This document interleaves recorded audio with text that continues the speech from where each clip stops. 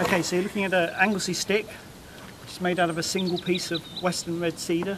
It's a traditional Greenland style paddle. Shape really evolved over at least 2,000 years, possibly longer.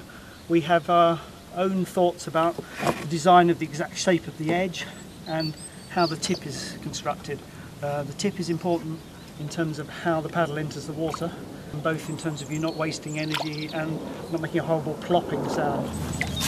If you're used to a Euro paddle, a plastic paddle or carbon fibre, you see this as probably a very long, narrow shape. The surface area is actually very similar in terms of the way you can therefore get power from the water. It's just it's distributed more evenly across the paddle.